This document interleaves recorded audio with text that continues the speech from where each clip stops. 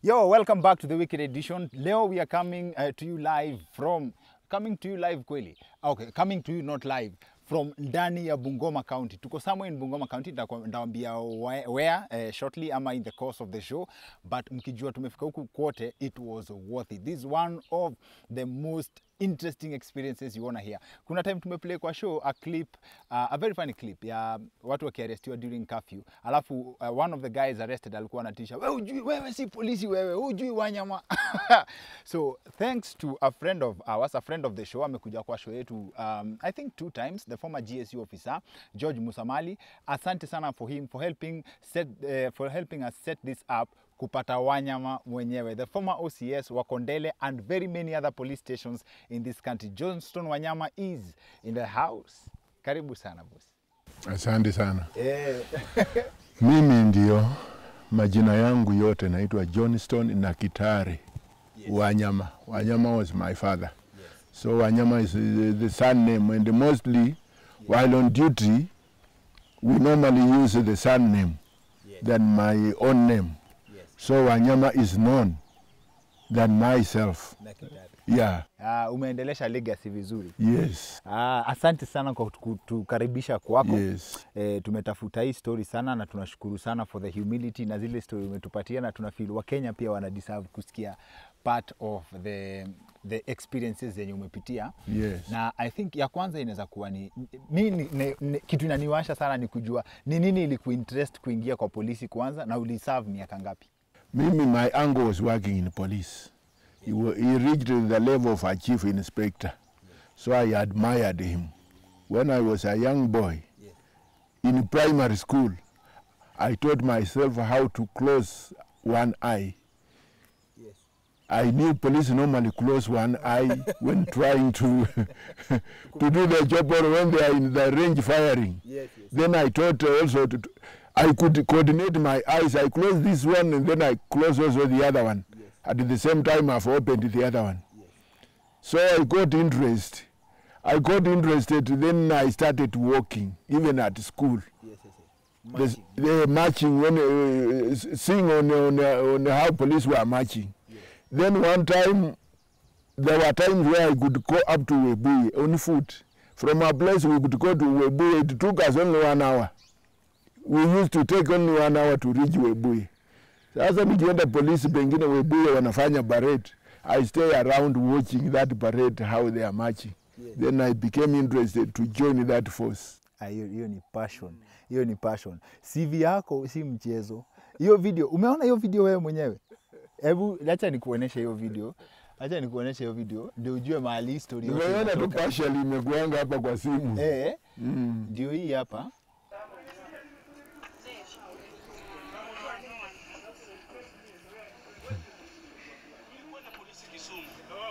Ushindi Wanyama bwana. Ushindi Wanyama. Hata una kakitu. Wewe ni kitu kidogo bwana. Wewe hata una kakitu baba. Wewe una kakitu. Hata labda kwako ndio una kakitu. Acha kunitisa, hautanitusi.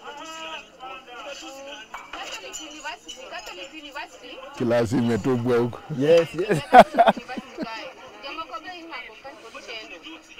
Wacha wapige Evans, asubuhi tutajuana naye ni nani. Wewe piga Evans, tutajuana wewe ni nani. Wewe piga Evans. Wacha kunishika bwana. Utapanda. Wewe una kakitu bwana. Phone yangu wazi chukua. Sasa kitu ulifanyia nini watu wa Kondele mpaka wanasema au watu wengine si polisi? Kondele crime was ilikuwa imepanda juu zaidi. Yes, yes. A single day, yes, there could be even 4 or 6 robberies in one day within Kondele. Yes. Then what took me to Kisumu, yes, they killed a businessman by the name, he was nicknamed Kweka. Yes. Kweka had a petrol station just outside Kondele. This man was taking money to the bank. Then robbers attacked him and killed him and took the money. So the residents of Kisumu started blaming the police officers around because they didn't manage to get who are these culprits. So when Raila went there, they had staged demonstrations along Kakamega Road for at least 3 or 4 days. They blocked the road completely. Then when the Prime Minister, by the time, that time Raila was a Prime Minister, he went there and he was told not to speak anything unless they see me. Then Raila used his powers and conducted the Commissioner of Police. He was Matthew Itere. By then I was the OCS Muthaika. At around midnight, I was somewhere in Ruaraka, Shell petrol station. There was a place called Johnstone. I liked playing pool game there while waiting for any crime. If there is any crime in Madare, I could drop to Madare on foot immediately. One person? No, I was having some two others who were my workmates. A senior sergeant and another one. So while there, I was shown on the TV the demonstrations in Kisumu whereby they were telling Raila, you cannot speak to us unless we see Wanyama. Then he talked to Itere. And immediately after that event, mimi nikiona kwa TV hapo Johnstone, wakati naingia kwa nyumba hivi kitu saa 7, simu inaingia. You are supposed to go to Kisumu, you are going back to Kisumu. Na ulikuwa umetengeneza relationship na wao. In fact, I think I really like ukisema kwa handover yako ya kwa watu wa Kisumu. Vile how to deal with people of Kisumu. In coming OCS, I was writing handing over notes are still there even now. They are in those files. How to tackle crime in Kisumu. The first thing, crack down on all illicit brews. All dens where they sell illicit brews. Crack down on them. That is where criminals hide. Then after drinking, consuming those illicit brews, they go to steal to get money to drink tomorrow. So if you ensure there are no illicit brews, you are minimizing crimes in Kisumu. So that is my work. I didn't like to see any illicit brews being brewed around me. I would crack even to the neighboring police station areas. That is Kisumu police station area, the areas of Obunga, Nyawita, the other Kisumu police station area. But I was overlapping up to those areas to ensure that there is no illicit brew. Ningemwaka yote kabisa na nikuje mpaka mahali inaitwa Kiboswa, where the borders of Vihiga. Some other illicit brews were coming from there, mi naenda huko na teketesa yote. Na on top of that pia, I liked hiyo unasema the psychology. There is something about the psychology of dealing with a place kama Kisumu. Ati auendi ukuji mtu wa Kisumu ukiwa 100. Don't go with the police officers on a vehicle, especially on a lorry, while armed with the tear gas, with the rungus, tear gas, na sile nini singine. Easy shields.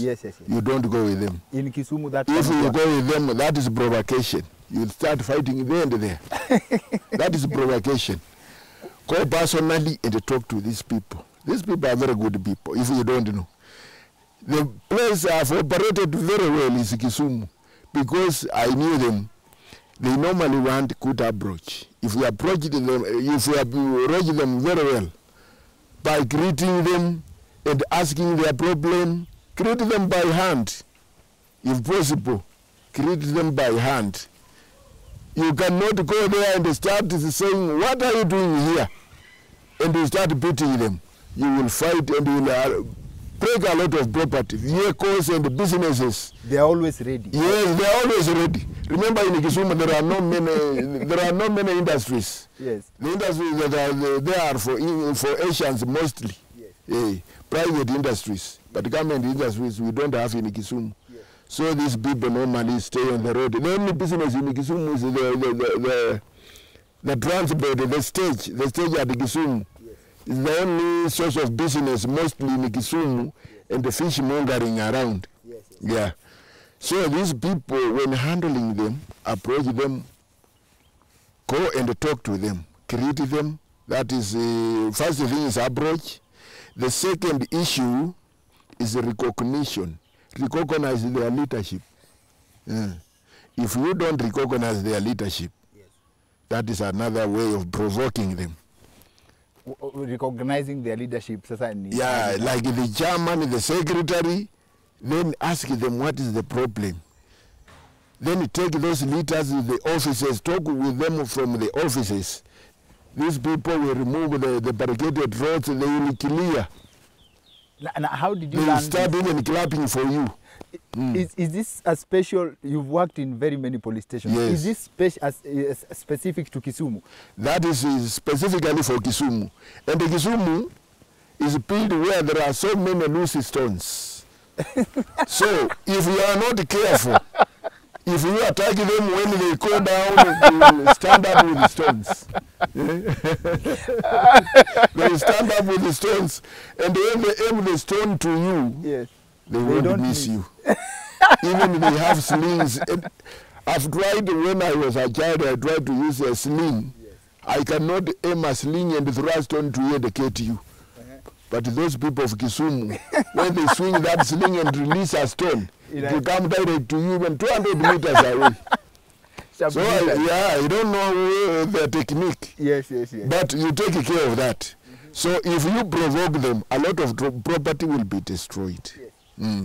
People's businesses, vehicles will be stoned, no vehicle will have a windscreen.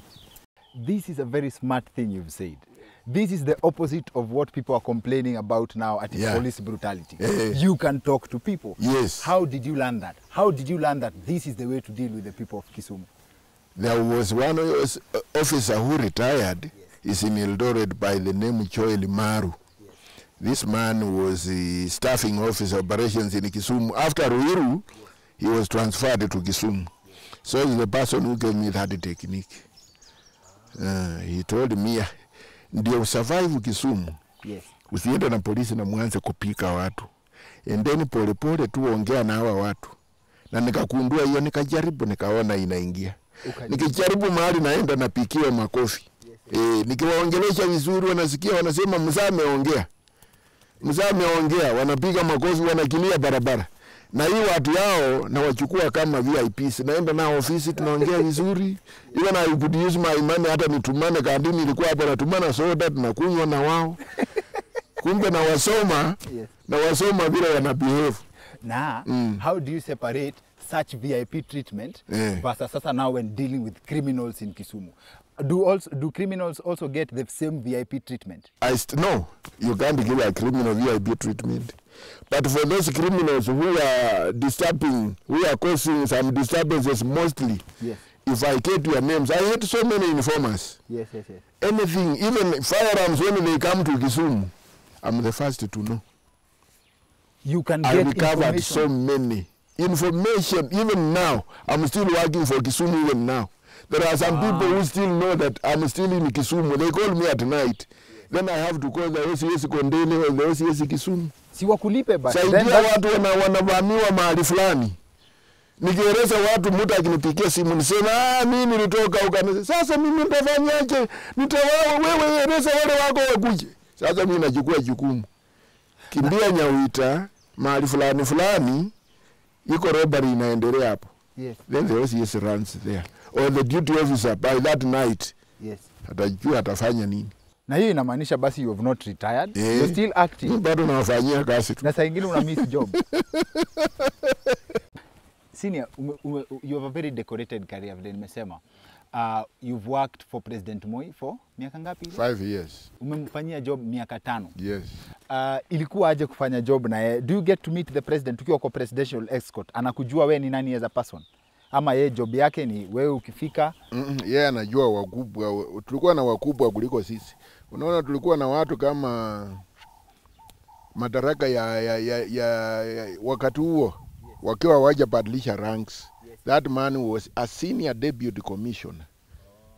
A person like Samson Jerambos. So hao ndio walikuwa karibu, lakini sisi ni mipango ya nini. Sasa sisi we were directly responsible kwa watu kama huyo escort commander huyo. Yes. Mimi wakati huo nikiwa chief inspector. Yes. Or I may be sent for an advance party somewhere. Yes. Niende niorganize huko, alafu nitampikia simu, nimeorganize, tumepanga hivi na hivi na hivi na hivi. Ananieleza ni sawa. Mahali anaona iko makosa fulani ananieleza hapa rekebisha ufanye hivi na hivi na hivi. So nampea a clear picture of the ground where they will come. Oh, na ukiwa kwa convoy yenyewe wewe ni kuhakikisha tu sana kama mimi nilifanya position ile gari la mbele. Ndio unaonanga mbele imekuja hivi imeenda iko karibu some kilometers ahead. I normally used to work on that one. Oh, na pia ni special thing kuchaguliwa kuingia kwa presidential escort. Yes. Okay. Sawa. Na umetrain pia specifically hostage VIP protection. VIP protection. VIP protection ndio ukienda escort unafanya hiyo.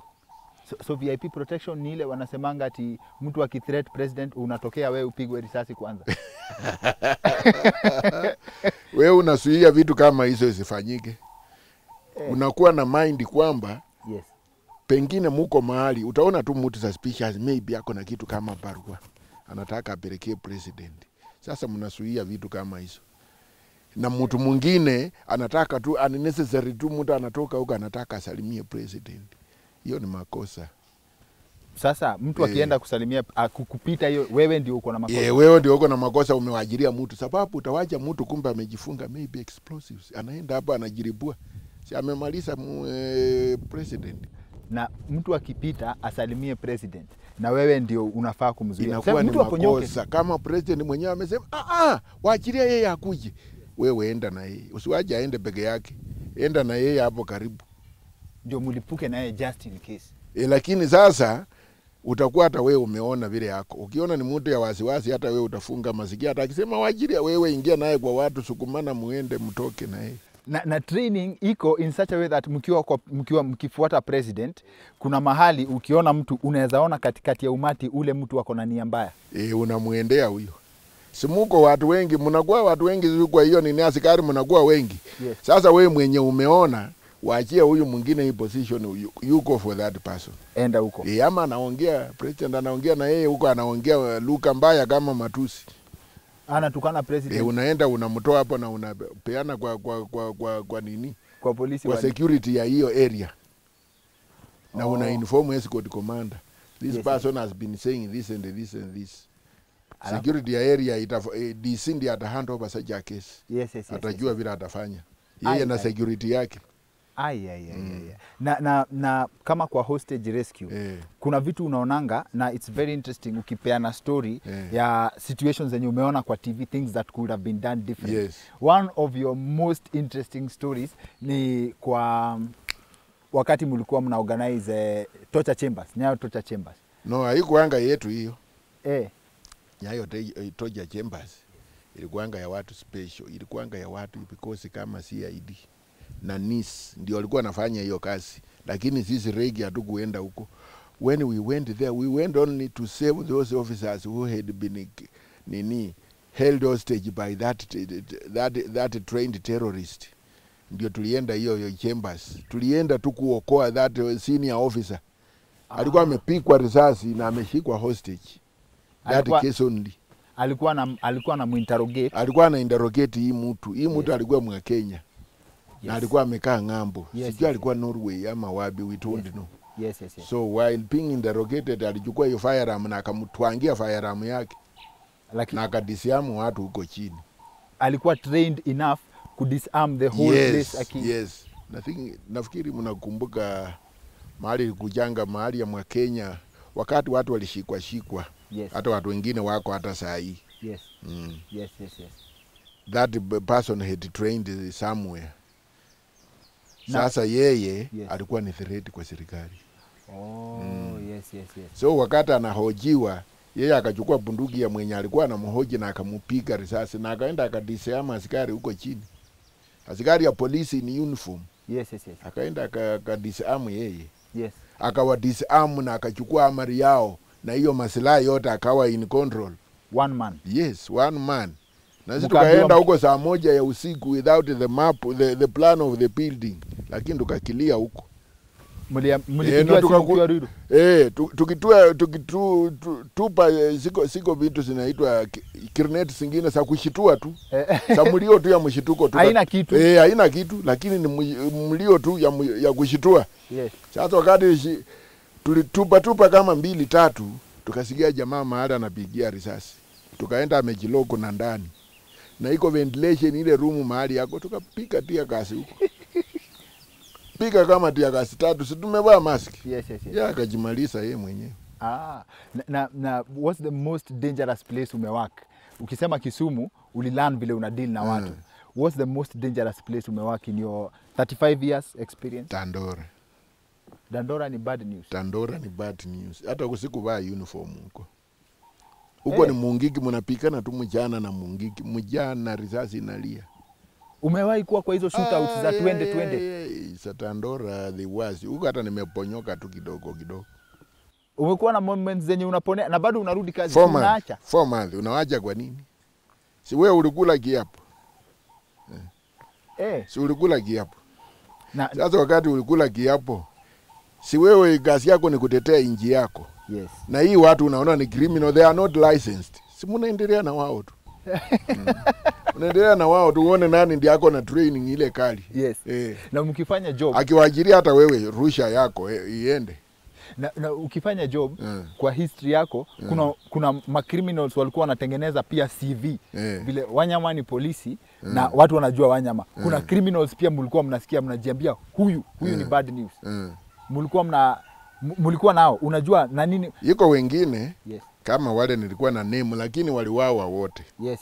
Kama these men of Muranga walikuwa ndio the deadliest, lakini walienda kina Washushu kina Wanuku. Yes. Hiyo ni timu yangu ile nilikuwa nayo, lakini ingine ilikuwa best ni Naguru. Ndio walikonganga kama nani Wanuku alikongewa Kapatini na Naguru mahali imemwagwa mapombe juzi imeua watu. Yes. Wanuku alikongewa huko. Na mwingine akakongewa Lang'ata. Alikuwa anaitwa Washushu. Then Madheri inigiria ini kwake. Hiyo ya Madheri nakumbuka. Alikuwa kwa cow shed hapo kwa shed ya mbuzi, cold shed. Yes. Hata akaumiza askari yetu mmoja anatoka hapa Soi. Yes. Na inakuanga mkishajua mtu ni mbaya hivyo. Askari akishajua mtu ni mbaya hivyo, tunatafutana na yeye sababu yeye pia anatafuta sisi. Na akiwa yeye ni mbaya na amekonga watu wengi. Yes. Si hata sisi tunatafutana na yeye. Na ukimpata mnarushania tu. Hakuna hata kuulizana swali ati uende pole ati wewe ndiye fulani ati tafadhali nimekuja kushika. Huyo inakuanga kongana tu. Na ukimshika ati ukitafuta intelligence umshike hivi. Kuna nafasi ya kumpeleka through the whole process ya koti ama kuna mahali inafikanga mtu hana hiyo kabisa. Huyo hawezi shika namna hiyo. Sababu hawezi jua sababu yeye yaka amepanga kukufa. Wakati napatikana na kufa, wanakuanga psychology. Anakuanga nayo na mtu kama huyo mpaka mtakuta ako na pisto yake kwa kiuno. Anywhere anaenda. Anywhere popote anaenda. Hawezi tembea bure. Hata kwa kilabu hawezi ingia kwa kilabu tu hivi. Hakuna. Na kama kuna mwingine alikuja kwa news ati akaenda kwa kanisa, akasema alikuwa amevuruga mahali anakaa, akaenda kwa kanisa akapeana bunduki akasema yeye ameokoka. Kama huyo anasamehewa? Huyo anasamehewa huyo. Huyo tunapeleka kotini. Anaenda kujibu ile makosa alifanya. Huyo ameinua mikono. Ukipika huyo risasi hata wewe unafanya makosa, unajiletea laana. Na si Yesu pia amemsamehea kwa kuenda kanisa? Hakuna gani? Yesu acha msamehea. State ndio inashitaki yeye sasa aliua watu ya serikali ya Kenya. Yes. It is the state that takes that person to court. Na kuna system ingine. Sababu tukimwacha watu wengi wataua watu na wanasarenda wanainua mikono. Peleka koti ndio itapeana justice. Mimi siwezi fanya tu kama askari. Nifanye tu nimeamua hivi sababu yeye amefanya hivi nimemsamea hata ameenda kwake. Nitakuandika na nikupeleke nikuchukue vidole na uende kotini na zile kesi pending. Na sio ina siko faili mingi zinakuanga pending. Na sio ina discourage watu kujitokeza kusarenda pia. Utasarenda na wewe ni muuaji sasa hata ukisarenda. Ukisarenda utasarenda hatutakuua saa hizo. Yes. Tutakupeleka tu kotini kupea justice. Uende ushitakiwe tu ufungwe. Kama utafungwa ama kama watakuwa quit ni juu ya koti. Yes. Lakini sisi tutakuwa tumefanya kazi yetu ile inatosha tufanye. Ya serikali. Na wewe nini ilikuwa inakupatia motivation juu kama mimi nilikuwa ukinipigia story yako ya ati Muthaiga uko na mgonjwa uko hospitali, unaambiwa watu wa Kisumu wameleta noma, rudisheni Wanyama, lazima uende. We ukifika hapo na simuongeze pesa. Hauwezi sema hivyo. Huwezi sema hivyo. Sisi ni disciplined. Sisi kwani kuitisha pesa ni hatuna union ya kututetea tupate pesa. Unajua watu wako na union na sisi kama ni watu kama polisi hawana union ya kuwatetea wapate pesa. Ndio juzi wameanza kuleta hii commission juzi hii ya kina Kabuluti. Yes. Ingine sijui imekuja tena wameleta vitu kama ipoa pia naona inaandika kwamba watu wanatosha wafanyiwe hivi. Sisi hatukuwa nayo wakati huo. Wewe unangoja tu paka wakati kama ni president atafika mahali aseme hii watu waongezwe kitu fulani wanaongezwe. Ni wote. Si ati Wanyama ni mnoma sana. Mtu mmoja peke yako. Ngumu. Mtu mmoja peke yako atakuongeza namna gani? Basi ni nini? Hata ufanye nini mzuri hakuna. Maybe mtu ni good will taone ulifanya kazi mzuri akupee pengine 2,000 5,000. Aseme hii ni asante wewe unifanyia kazi. Lakini hiyo ni secret. Yes. A whole county inaweza kukutambua hivyo. A whole county inaweza kukutambua hivyo kama askari, but lazima uconform to system vile iko. Yes. Hiyo ni kazi. Hata saa zingine asante nyingine napita kwa mkubwa na wewe si rahisi uingie kwa hiyo mkubwa huko kama kwa PPO utaenda uulize kama iko kitu alipewa huko. Yeye atapata kwa jina lako tu na anakula. Yes. Kisumu mnafanya jina lako. Inakuwa ni yeye amefanya. Si unaona hata wadogo wanafanya kazi lakini mkubwa ndiye atakuwa amefanya. Inahesabiwa ni mkubwa alifanya hiyo. Na basi ni nini ilikuwa inakupatia hiyo motisha ya kufanya kazi mpaka watu wa kurespect wanakupigia makofi? Nilikueleza kila mtu ako na hobby yake. Sasa mimi ni kama vile unaona mtu akicheza mpira, anapenda kucheza position fulani. Anacheza kucheza kama ni defense ama anataka awe striker huko mbele. So hiyo trainings za Ruiru, continuous trainings. Si motivate na tukapenda kazi. Na kuna kitu tena ulisema ikanifurahisha sana. Ndio udeal na crime ya Kisumu. Ukienda ushike mtu anafanya illicit brew. Hauchukui hata pesa yake. Unapeleka kotini. Na anatuangwa fine. Na akituangwa fine mimi kama OCS sio fine ndaletewa copy ya charge sheet. Inakuanga na copy ya charge sheet. Ina route station. Na hii copy ina route station mimi naweka kwa file. Nikikushika tena mara ingine with the same offense mimi na attach here the previous copy so that I enhance the fine in court. Sasa magistrate akiona copy ndio hii charge sheet anafungua anaona copy ingine this is the previous one. Sindakuwa naandika na forwarding letter. Hii mtu alifanya hii makosa wakati fulani nikaletwa ukampika fine fulani. See the attached copy. Alafu tena amerudia tena na ndiye amesidi sana na imesidi imeleta mpaka hata atulali. Ukikongwa vizuri unaokoka unaenda kanisa. Nasema mimi mambo ya pombe umewacha. So umefanya watu waokoke na hapo hata mahali nilimalizia nini Mount Elgon. Wana believe kwa hiyo pombe kienyeji. Nilijaza watu kimilili kotini mpaka watu wakajaa makanisa. Hata ukipita tu uulize huko mahali inaitwa Kaptama huko Mlima Elgon hapa juu. Wanakueleza Wanyama alifanya kazi mpaka makanisa ikajaa watu. Mapombe yote nilimaliza yote. Na crime ikaisha. Sababu mostly wao walevi wa pombe kumbuka hawana source of money. Sasa wanaenda kuibia watu ndio wapate ya kukunywa. Next day. Sababu kila siku wako kwa hiyo mapombe anakunywa. Kila siku wako kwa hiyo mapombe. Usiku wanapanga wisi, wanaenda kuibia watu, wapate kukunywa kesho ama hii wiki kesho. Na mumetrainiwa pia kwa training yako vile criminals wanafikiria. Mimi nikikusoma hivi najua wewe uko na mambo gani. Unaweza angalia mtu hivi ujue huyu. Na ukiletewa interrogation. Kama kuna very many unresolved murder cases. Right? Ulisema kitu kingine tena na interesting. Ya ukipigiwa simu ati kuna murder case imehappen. It is me the first to reach there. Hata duty officer akiwa hajafika. Most of the cases mimi ndio ya kwanza kufika. Na unaweza fuata by motorcycle. Si nipige simu driver akuje duty officer akuje na gari anichukue. Nachukua motorcycle. Sana Kisumu motorcycle silikuja kitambo sana. Sasa nikipiga simu tu. huwa nimekaa nje ya nyumba, nimesimama nje. Nikireceive hiyo simu, already niko nje kwa barabara hapo. Na ngojea nione kama iko pikipiki. Kuja unipeleke mahali. Yes. Na ukifika kuna kesi umewahi tamani sana ufike mpaka mwisho na inakuwa na dead end, hauwezi solve. In terms of kama unaona huyo jamaa the businessman mwenye unasema mwenye alifanya urudishwe tena, huyo mwenye alipigwa risasi. So kulikuwa na occasions. Yes. Ukiwa we ni dangerous ni unaripotiwa kila mara kwa wisi, unaripotiwa kwa wisi. Mimi nakuita ofisi yangu. Kuuliza kwenu ni wapi? Yes. Unasema kwetu ni Migori. Migori ni pesa ngapi? Ni 500. Yes. Natoa yangu kwa mfuko. Yes. Chukua pesa ndiyo hii. Yes. Kwenda Migori. Yes. Usikanyage Kisumu tena sababu wewe hapa. Sababu ya kutoa hapa ni hii. Kwenda nyumbani, mimi naokoa wewe, you go home. Yes. Chukua pesa ndiyo hii. Na mtu anaenda kabisa, aenda aibe kwao. Ama aenda aibe Mombasa, mahali mimi siko. Hiyo technique tumeisikia sana na sijui how effective ilikuwa. Some of the unaama siku hiyo na kupea pesa na unaenda kwenu nyumbani. Ama kama utaki kwenda kwenu nyumbani, enda kama Nairobi ama enda Mombasa.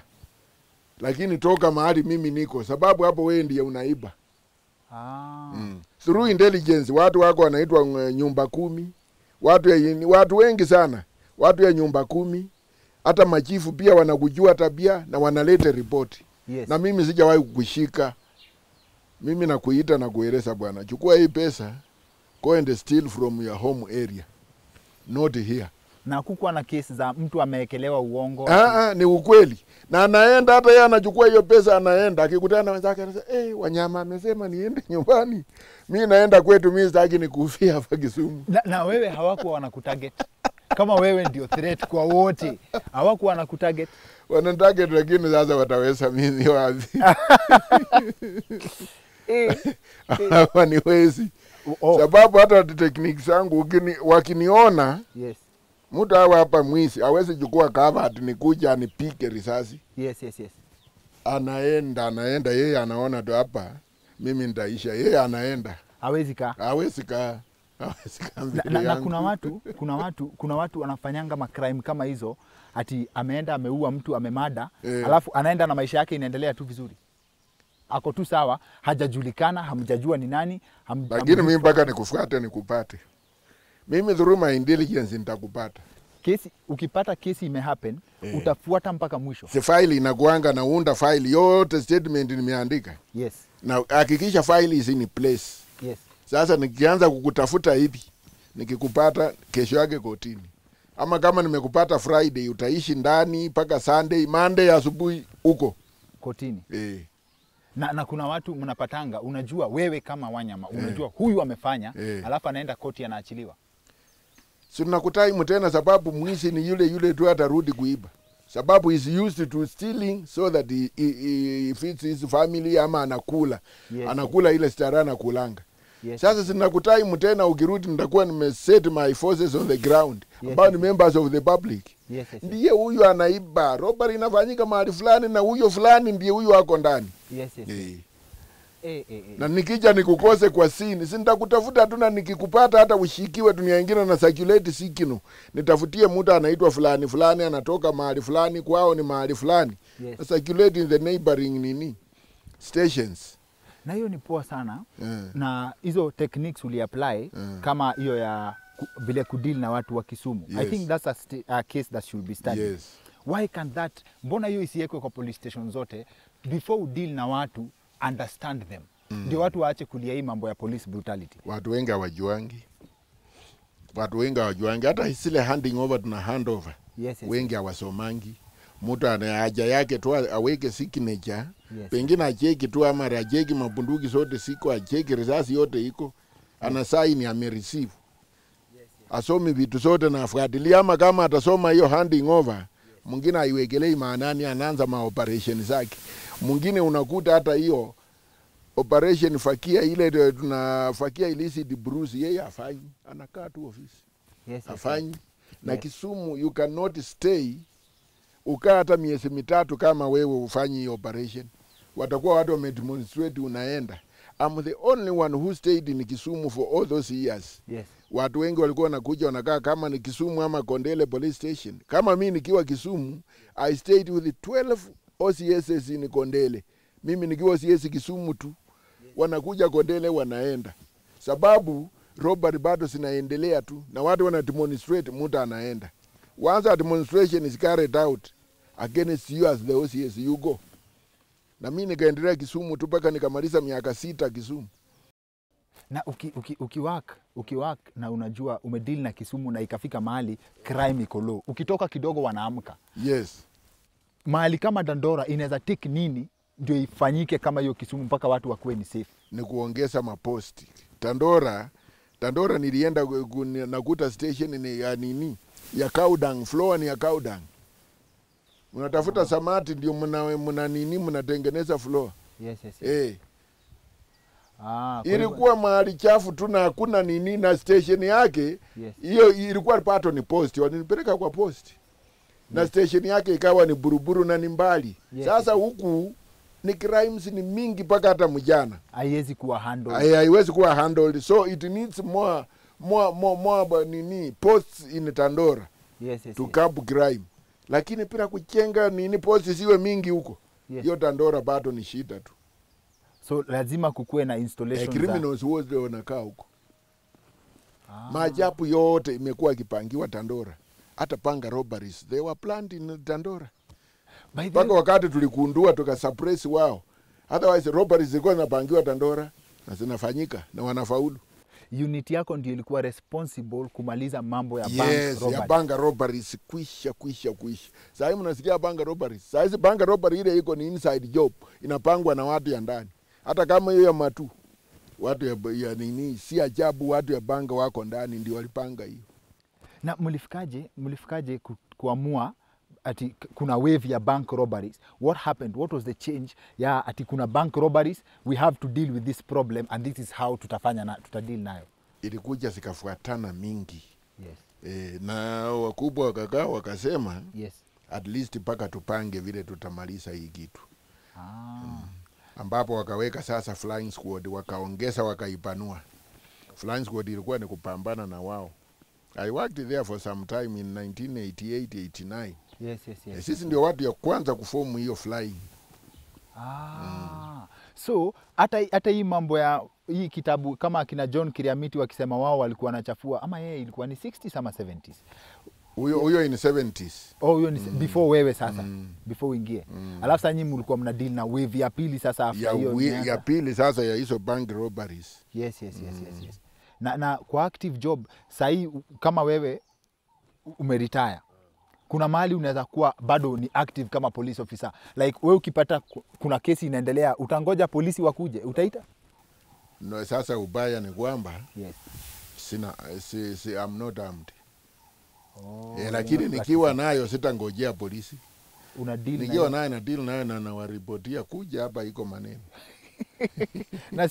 Na sinafikiria mtu kama wewe na hiyo experience over 35 years kwa job, si wanafaa wakupee bunduki yako. Iko vikwazo mingi ya hiyo kakitu hata saa hii kusema tu aje ikae. Inakupea stress nyingine ufuate Nairobi, sijui ende ujaze nini, sijui na nini. Sasa hata wewe umetrustiwa nayo hizo miaka zote. Bado lakini saa hizi unawekwa vikwazo mingi. Si hata nili apply lakini sasa haikutoka. Na sasa sikutaka kufuata nikawachana nayo. Ilikuwa process ya kazi mingi. Wakati ikakuja waziri mpya na akaweka masharti mengine. Yes. Sasa ikawa there is no need to following all those. Okay.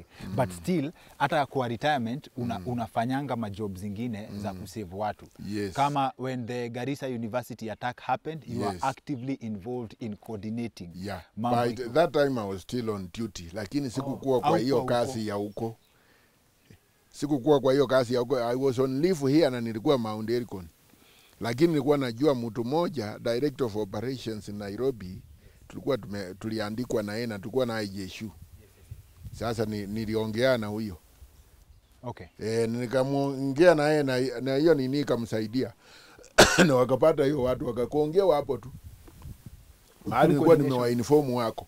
Hiyo mtoto alikuwa kwa kapati hapa Na wao waka hapa wanaongea watoto wakisikia. Sasa yule mtoto anatuma tu message. Oh, anatuma tu message. Nikamweleza tu weka simu silent na utumange tu message. Yes. Sasa yeye akisikia chochote anatuma message. Bado wako. Paka kitu saa 10 ndio watu ya regi wakafika huko na walilenga hapo na waliwapata hapo. Na reki is a unit that is specifically designed, imewekwa kwa kudeal na special cases kama hizo. More so the hostage rescue team ambayo ni ka section kadogo tu ya hiyo reki. Yes. Reki iko na section mingi, zingine ziko operation huku paka Kibishi Turkana. Yes. Wengine wako Band Forest, wengine wako upande wa Moyale, wengine saa hizi wako Liboi Garissa. Iko nao wengi, reki iko watu wengi sana. Nao wametrainiwa design, wao wakiitwa ni kazi ya kufunga. Wametrainiwa kwenda tu operation za field huko nje. Yes. Na iko watu ya urban areas, wale wako karibu. Na wakati in your favorite place of work which is Kisumu, na I believe kwa history yetu there is so much to learn from other areas zenye applications wanaweza make. Yes. Wewe ulikuwa huko active on duty wakati wa post election violence. Referendum 205 I was there. Yes, no. Yeah. Ndizi na machungwa. 2007-008 I was there. Yes. Then in 2012 I was moved from Mudhaika back to Kisumu. 2013 elections I was there. Lakini that one was a bit fair off kuliko ile ingine ya 207. Na hiyo ya 207 hakukuwa na nafasi ya vile mmetengeneza relationship ya kuongea na kuunderstand. Hiyo haikuwa na nafasi.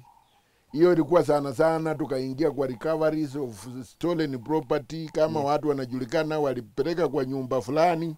Sasa ikawa ni chief na ima nyumba 10. Yes. Ndio wakawa wanatusaidia tuna recover hizo vitu. There's nothing that could have na been whatever done. we recovered tulienda kutandika kwa PTC ya Kisumu. Yes.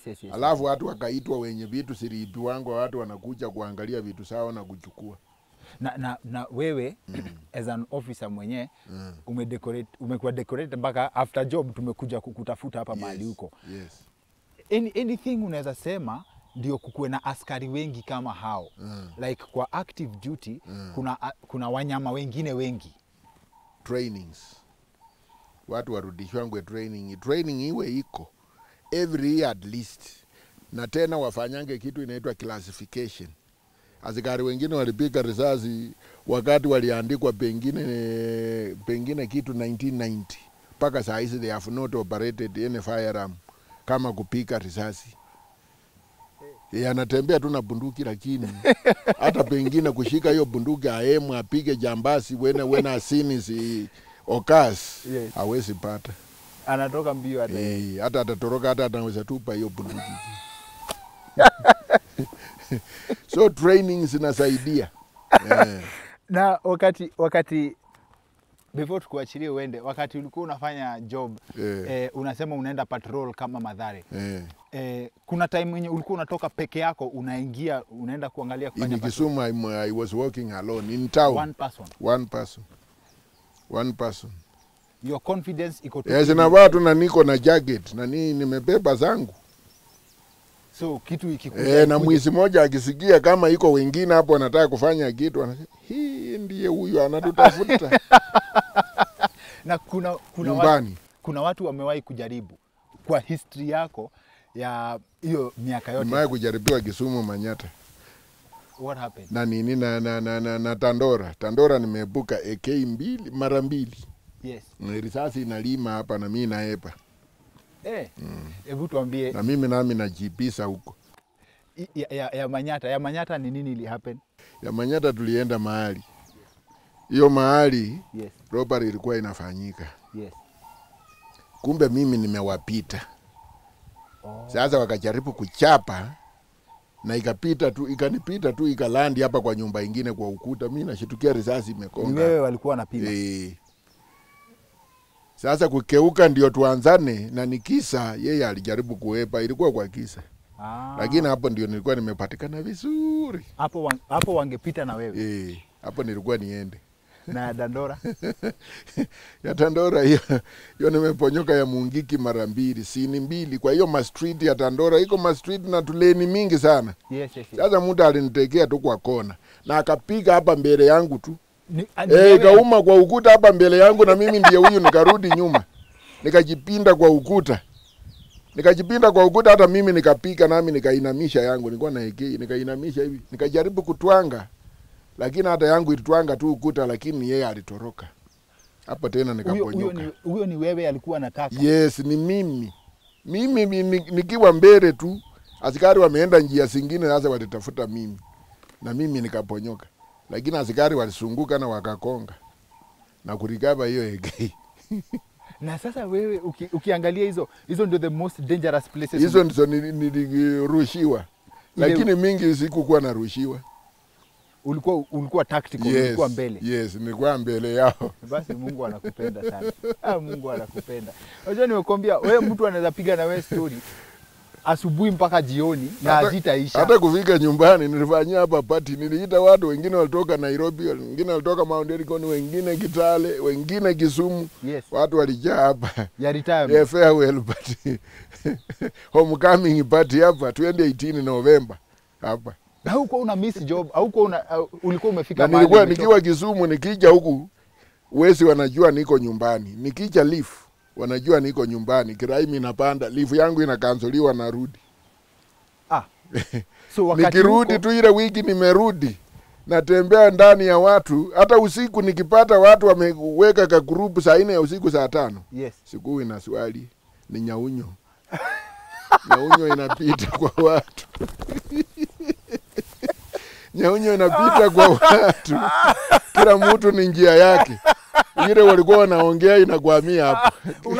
Hata ungoji story katikati. Kila mtu take your route. Go home. Mnaongea nini? Mnapanga nini? Saa 5 ya usiku. Mumesimama kwa estate mnaongea nini? Saa 5 ya usiku ni watu wameenda kulala ama wako nje. Hakuna swali. So kama ni mwizi anaona this man was looking for me, wacha niame tu nimwajie Kisumu. Atarudi Kisumu nikitoka. So kuna watu mahali ulikuwa unafika watu na unaona tu hata mavazi yao vile wanavaa. Hiyo watu ni jangili. Nyaunyo. Na nunua nyaunyo. Na pia askari natembea na askari kama 6. Kila askari na nyaunyo yake. Sasa waeleza kama Friday kulikuwa zingine na robbery. Hiyo robbery ndio ni suppress. Friday watu walale vizuri bila robbery. Natangaza Friday ni siku ya nyaunyo. Pitisha nyaunyo, tembeza nyaunyo. Mtu ya huko paka utwange kiboko ndio akusikie. Lakini ukiwa tu soft hakuna hata kiboko peke yake. So kiboko ni kuna timetable. Friday ni siku ya nyaunyo. Friday sababu ndio walevi wengi at members. Nyaunyo. Hakuna na hii I apply na hiyo hata ilikuwa before curfew. Hakuna hii mambo ati freedom of movement ati nini. Ndio wizi utafanyika. Watu 5 watu 6. Yes. Mmesimama kwa street mnaongea nini usiku? Usiku hiyo ni makosa hiyo. Hii mnapanga kitu. Sasa kuwatawanya ni nyaunyo itembee. na kuna mahali ilikuwa inafika unatembea tu but kila mtu anatoka. Natembea tu peke yangu na kila mtu anaenda zake. Ama wale wanataka wa bulldoze waingie kwa night club.